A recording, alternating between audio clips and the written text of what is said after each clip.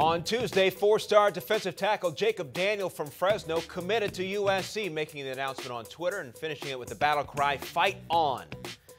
Hi everyone, I'm Ray Crawford. Even with the coaching unrest over the past 8 months, USC has had the top recruiting class in the Pac-12 for this year. So let's talk Trojans with Chris Swanson from Rivals. And Chris, so who do you think will be the next to commit to the Trojans? If I had to guess, I'd say Noah Jefferson out of Las Vegas. He's a strong-side defensive end, big-body guy. Only a few offers so far: Arizona State, San Diego State, USC, and USC has a need at defensive end. Leonard Williams might leave, maybe even Delvon Simmons. So I think with the need there and the fact that he only has a few offers, I think Noah Jefferson could be the next guy for them. Seems like USC has also identified a needed wide receiver. They've made a couple of offers to a number of receivers, but there seems to be some uncertainty there. Why?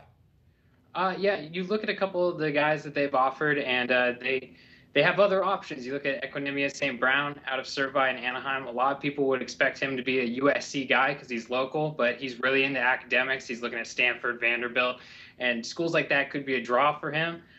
You also look at Cordell Brodus, who's Snoop Dogg's son. A lot of people thought he'd be a USC guy because Snoop Dogg is. He might not be a USC guy. So SC's looking at a couple different receivers to extend offers to. They're obviously going to keep recruiting those guys too, but Jalen Hawkins is a guy to watch, and Trent Irwin too. They might be getting USC offers soon.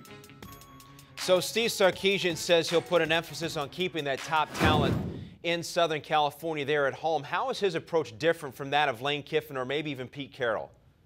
It seems like he's much more aggressive with evaluating local talent early and getting the offers out there like he did up at Washington.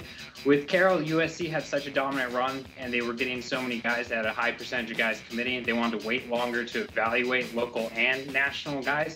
When Lane Kiffin came in, he inherited a situation where USC was still USC in Los Angeles, but he felt like he might have to extend some offers earlier to guys across the country to get them interested. So he saw the offers go up there. But locally, they still waited a lot and evaluated. Under Sarkisian, a lot more aggressive. They're going after guys. They're trying to fill up their class early.